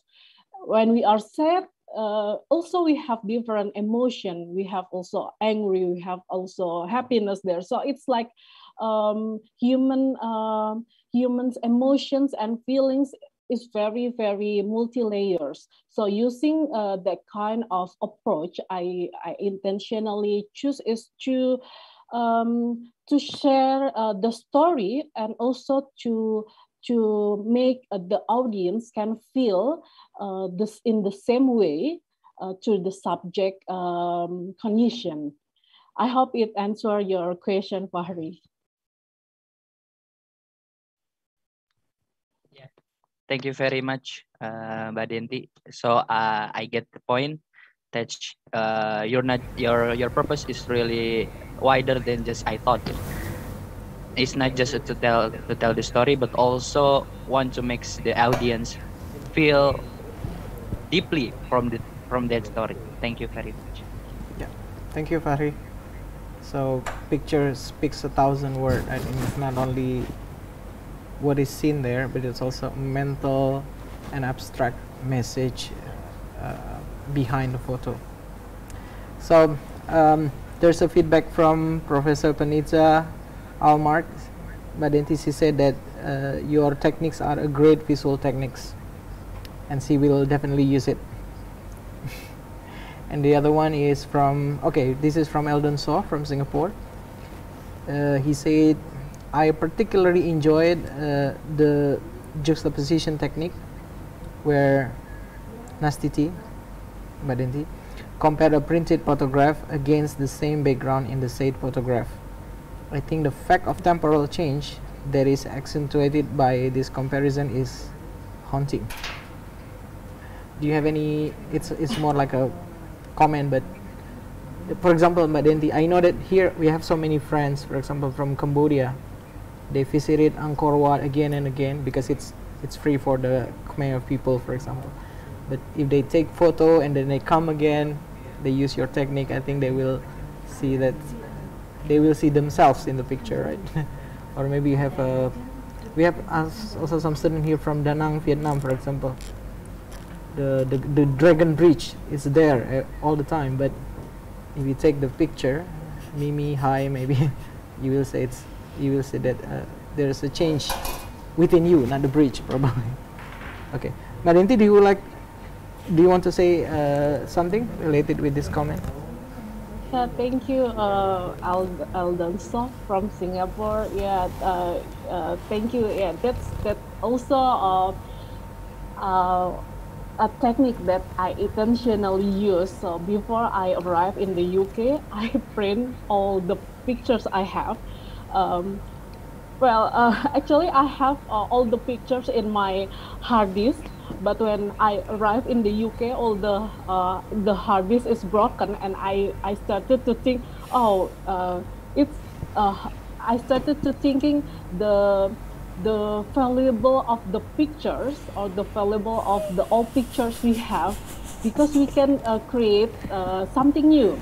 So before I arrived in the UK, I contact my friends to ask the pictures and to print it. And when I started to revisit the place I've been there, I feel like I don't know. It's kind of, I feel like the place is still the same and different at the same time. Actually, some of the places I've been there, I don't remember about the place or what I used what I did there, like the last pictures about me in front of the building. Actually, I didn't remember what I was doing there, but the pictures tell me that I've been there. And to revisit the place, I feel like all the things is the same and different at the same time. And also I found that UK is really nice, and it's really good in preserving the buildings or the places there. Maybe if we revisit Indonesia in the place that we've been to, maybe the building or everything there is changes in 10 years. But in the UK, some of the place, they keep it all the same. So it also shows how they preserve their cultures and the buildings. Thank you. Thank you, Mbak Denty, for the elaboration. Especially in Jogja, we'll be shocked, you know. For example, I've been living here for 20 years. If you go to Tugu Jogja or Malioboro, it's like totally like a new, totally different place. So like you said, yeah, it's true. Sometimes it's we can reflect back to what is happening around us by looking at in our photographs. Okay, I'm going to give the opportunity for the audience to ask questions if you still have any questions. Desia, do we have any questions in the chat or maybe in the YouTube? The YouTube maybe not yet. Yeah, I think there's a Maybe great. there's a follow-up Greeting. from Eldon. He said, I think the idea of revisiting place once traveled is warming. Perhaps it's about trying to understand our past selves, that feeling of nostalgia that we indulge in and recalling. Perhaps our uncertainty for the future now that we are in the future from the past. Okay, this is very philosophical, but it's true. It's a tools for self-reflection. Okay, Mbak Denty, do you have any feedback for this? It's good. You take No, picture, but but actually it's for looking back at yourself, right? yeah, no, actually I still have several pictures that I want to revisit the place. And last week I went to Cambridge and to do the same thing, to take pictures that I have been to. And I don't remember the place, so it's a funny story because I don't remember the place, but I have the pictures. And when I show it to the local citizen there, they are more exciting to me to look at the picture, and they said, "Oh, this is 10 years pictures." And he called his friends, and he started to look at my pictures, and they helped me to find the place. So how to take these pictures is also help me to connect with people who are living there, to have conversation and to talk about how's the place they are living has changes. And they said that the place are different, but for me it's totally the same. And also I don't remember the place, but I have the pictures. So it's really interesting using this technique. I can gain more experience. So revisiting a place that we have been to give us more experience. Interesting. So you're not only connected to yourself from the past, but also you get connected with the people around the area where you take the photo.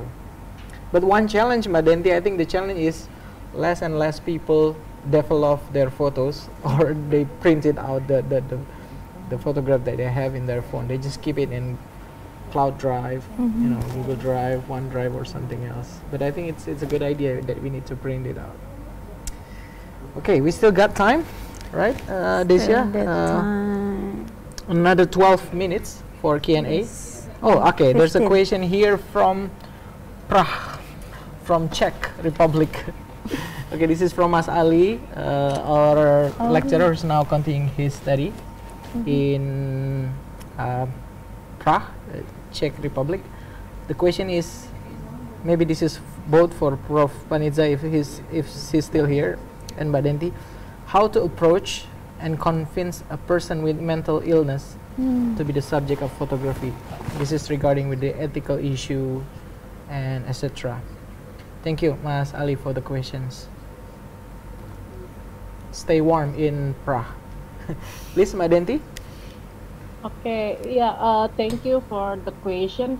As Professor Panizza said before, that when we are taking pictures, we cannot just come to the place or to meet to the people and we grab our pictures and checking their pictures.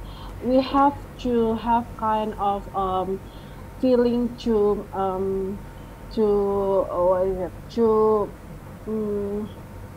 know that people have their privacy and to understand, to respect people. To respect people. So the first thing when we are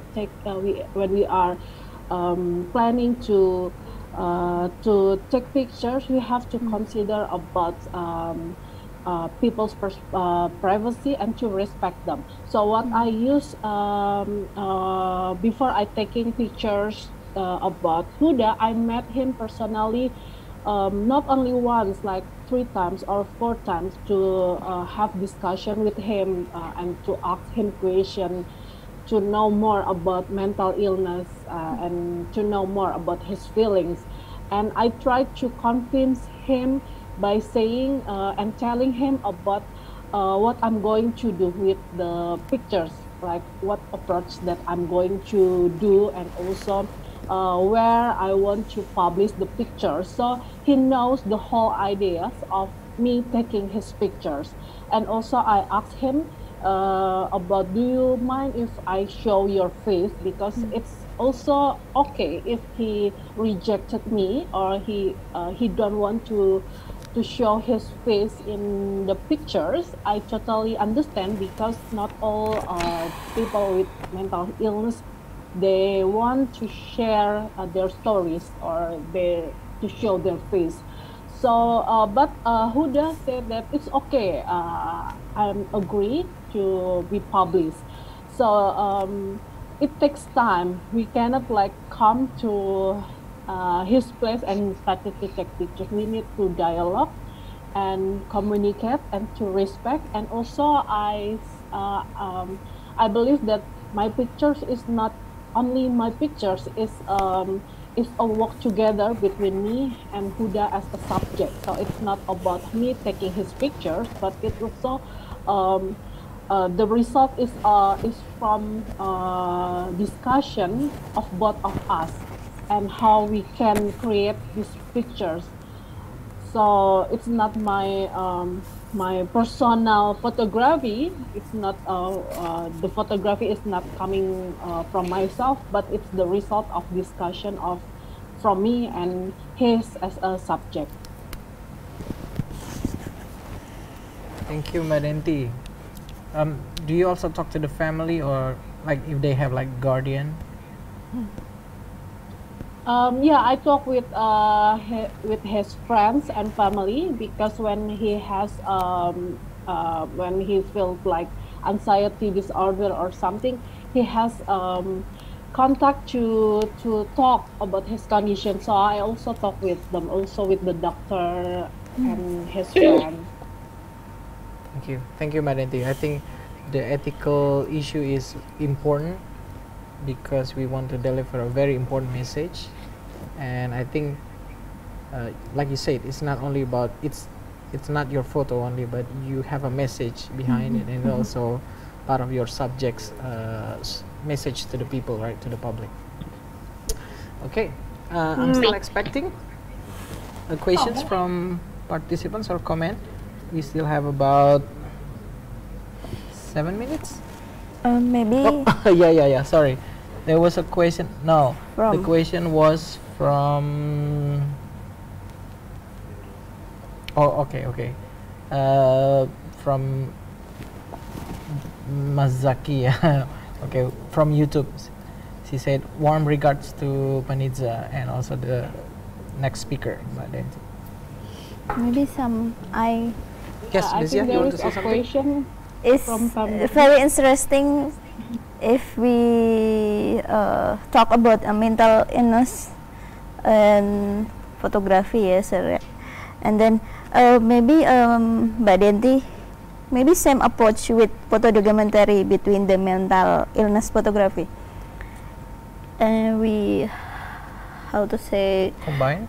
Yes, because mental illness is very difficult to how to say dekat untuk To get approach to approach the yes, subject. to approach the object. Yeah. Is it the It's same? sensitive. same technique? Photo How- documentary, photo story for the issue Sorry, of the once mental again? illness. So Desia was asking whether we can use the same approach for like in photo documentary and also photo story for this kind of issue like mental illness issue. To approaching people. I think approaching people can be applied in any kind of photography. Photography. I mean, Genre, yeah. when you if you're taking pictures in sports, you have to know the athletes. If you're taking pictures about anything, about documentary or journalism, you have to respect people. So I think respecting people is applied in any kind of photography. And that's also how we respect people. Just imagine that if we are standing here or sitting here and someone coming and take our pictures, we will like get angry about what you are doing. So that's also what the other people think about themselves. Yeah. Okay. I have there are 2 questions here. I think You can answer it can I directly. answer? We can read it on the chat. Yeah, for Pambudi, it's kind of manipulate. Okay. That's true. I mean, it's different. Like photojournalism and photo essay or photo story. In photo essay and photo story, we can think deeply about what the story we are going to tell people, and we are think deeply what kind of approach that we want to tell to people.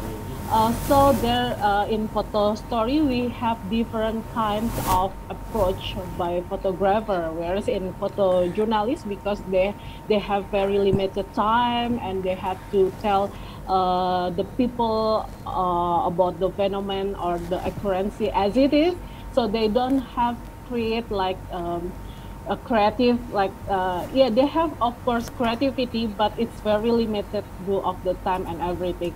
So in photo story, if you quote in quote manipulate, it's fine as long as you state it to the audience. So you tell the audience about kind of approach that you use, so people will understand about how these pictures is taken.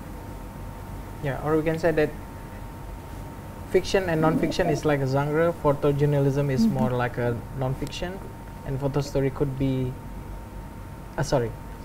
journalism could be non-fiction, and photo story could be fiction, right?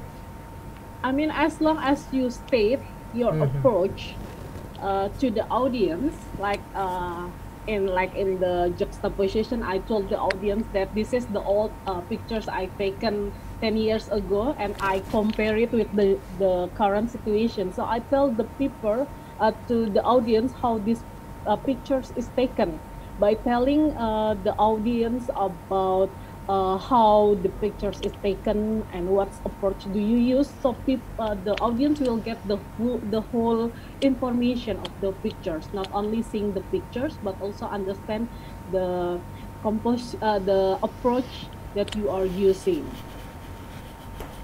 Okay. Thank you, Madenti. The second question. And also, and for the risky Wahyudi, we have a problem when we share the pictures. Maybe it's different with people's perspective, or the audience maybe have different idea about the pictures. So to solve this problem, I can suggest that you also not only making pictures, but also you are writing narratives.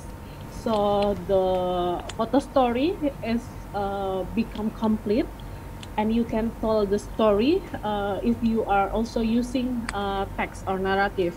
Like in my photo book, I have photo book here, Pelangi di Timur Tengah. It's not only a series of pictures, but also I tell them about, they also have text.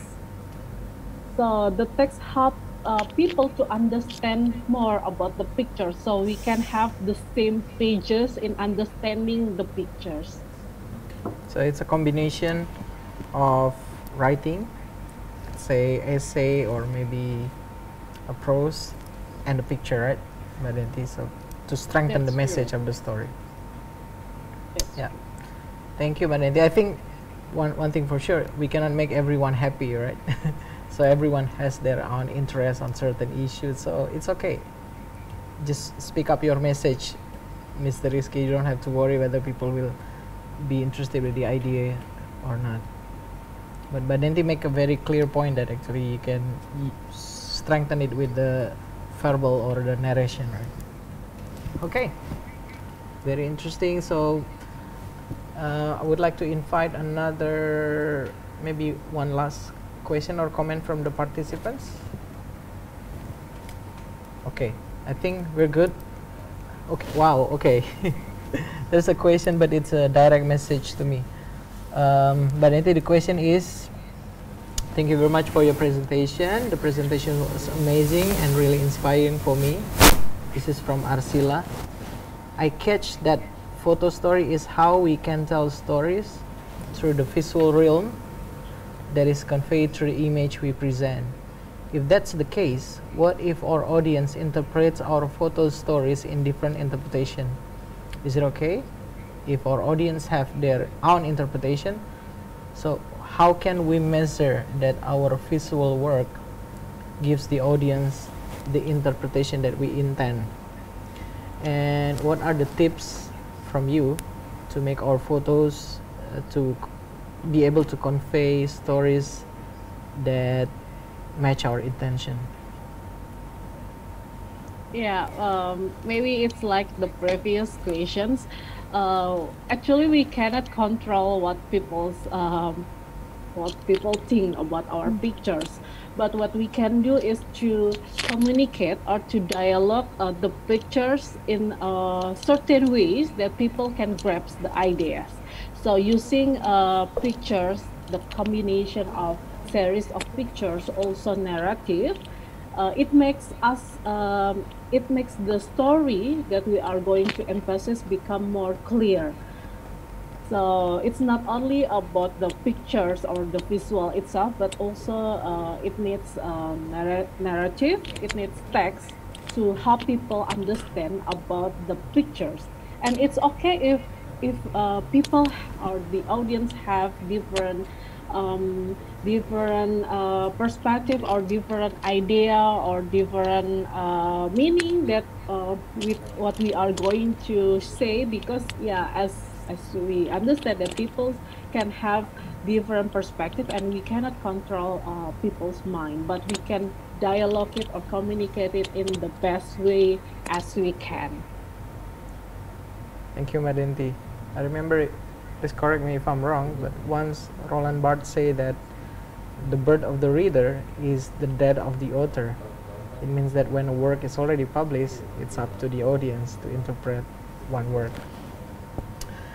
But Denty, I'm afraid this is the end of our sessions. I would like to give you opportunity to give like closing remark to motivate, especially the participants of the P2A ice cream. They can, work on their project very soon, and we hope you can also attend our exhibition in the end of the course. And Prof Panizza too, if you are still with us, please, Mbak Denty. Yeah, thank you for the opportunity once again, and thank you for everyone who are coming to today's course.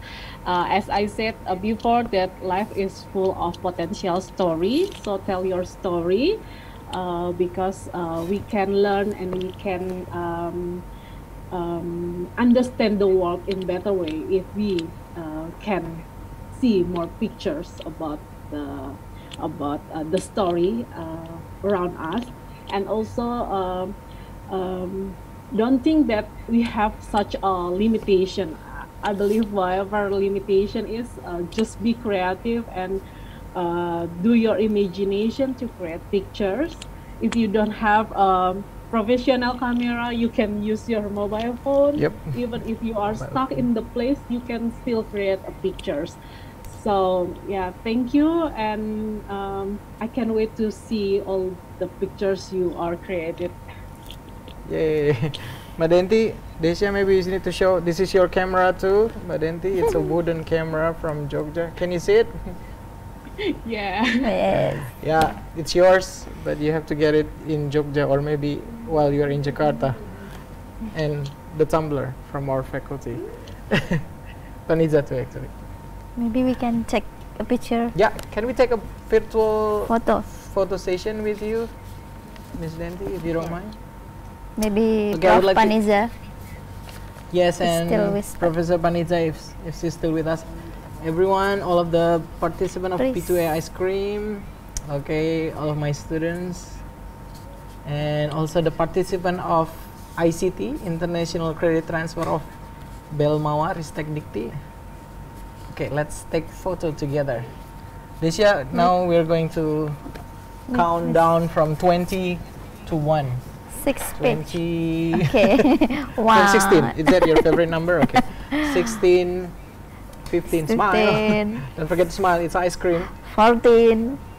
13, 13. 12, 11. 10, 10. 9, 8, 7, 6, 5, 4, 3, 2, 1. Boom. Thank you, Mbak Denty. Stay healthy, stay safe, stay warm. Hi from everyone here, from Mas Gunawan, from all of the friends who knows you very well. Good luck with your study. And we have some announcements for all of the participants of P2A Ice Cream after this. So please stay for a while. Mbak Denty, thank you so much. Thank you so Professor much, Panizza, thank you so Miss much. Denty and Prof. Panizza on the session. Yes. Oke, sampai jumpa Mbak Denty ya. Thank you. Sampai jumpa di ketemu Jogja. Nanti kita minum kopi kelotok bareng-bareng. Iya. Thank you. Bye. Thank you, Okay. everyone. Thank you everyone. So that was the end of our general lecture for this topic. And again, after this, I would like to invite all of the committee. Okay. Oh, sorry. I need to which camera? I have too many cameras here. Okay. I want to invite all of the participants this year, right? Yes. For the P2A Ice Cream. Please join the WhatsApp group that we already shared to you, the link. Okay, if you have problem, you can contact us here. You can send us message, and then you will work together with your teammates in in the group, and you will meet your mentors. I mean, are we going to show the link of the group, the grouping? Later or later? Okay, just join the WhatsApp group. Yes, stand by in your WhatsApp And group. we know that some students in some countries they don't use WhatsApp. For example, they use maybe we another can apps. share the link. Yes, we'll share the link. So maybe for the easy communication of this course, of course. we'll be happy if you can install WhatsApp for a while. And some students they use Messenger or maybe Line. In Thailand, mostly is Line. But Vietnam, for example, or Philippines. We can use email maybe. Yes, and email is also fine. Zoom Okay. for the meeting And later. thank you for everyone for joining these sessions. For the next webinar, we're going to have two speakers Have from University Utara Malaysia and course. from Duy Tan University Vietnam. Okay, let me give you a little spoiler for this. Spoiler. Okay. The spoiler is from the UEM we are going to have Dr. Azira Hussein from SKIMPA, from School of Creative Media and Industry. She'll talk about AR Convo Photo, UUM experience in virtual convocation. This is the real practice. Never hear the Convo Photo. Yeah, it's like graduation ceremony. Okay. But it's virtual, virtual one. And from Vietnam, this is we're going to have a very nice speaker, Miss Do or Miss Daisy Bui. She's the assistant to dean and guest lecturer of Hospitality and Tourism Institute in Dui Thanh University, Vietnam. She'll talk about rule of rights, message, people, and time. So we invite everyone again to join our next webinar or our next general lecture for the P2A ice cream. The webinar is open for everyone, but we do have the course for the students. Students, partner, and student of us. the project is only for the students. Okay. So if you want to join the project, I think you need to register. I think they still give the time for you to register in the course. Okay, so finally, if there's no more questions, I would like, thank you for the speakers in the committee. Yes, thank you, Mutia. Sophia Ahmad say thank you. A very warm welcome. And thank you for our participant. We have participant from Yemen. From Yemen, Khadija was joining. Thank you, Khadija. And everyone. Cambodia, Philippines, Vietnam. Yes, Philippines, Vietnam. And maybe almost 150 our participant of ice cream international course, this international course. Oh yeah, we have around 150 something for the participants. Okay, so maybe you can stay tuned in WhatsApp group, Yes, and check out our email. Yes, our Instagram. Our as well. Instagram, social media in communication.ui. And I'm wearing the shirt of our TV actually because it's. So by then we have the Unicom YouTube TV. This is Metamorphosis. Into Ikonisia TV. Yeah, this is still the old one, Unicom's TV. And the Instagram is ip.communication.ui, and then the Ikonisia TV at Ikonisia TV. You must stay tuned that the social media to update our information, our course, our webinar, or our event, other event. Yeah, we're also going to have an event with University of Utara Malaysia. Of course, in the Thursday. Yes, it's about cultivating value with creative media. It's also interesting topic to discuss, still related with this topic. And I can't wait to see the t-shirt of ice cream. I hope it will be finished soon, and it's only for the participants in the committee, right? Committee. Participants, if you lucky. Okay, thank you everyone. Bye bye, have a good time. And stay healthy, stay safe, and stay creative. Assalamualaikum warahmatullahi wabarakatuh. Bye bye, thank you. Have a nice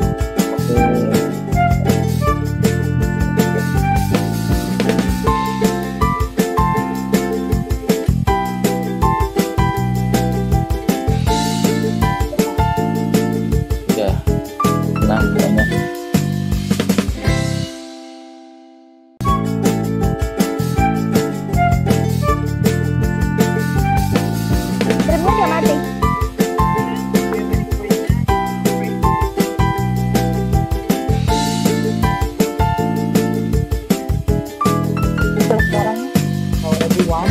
If you have any questions,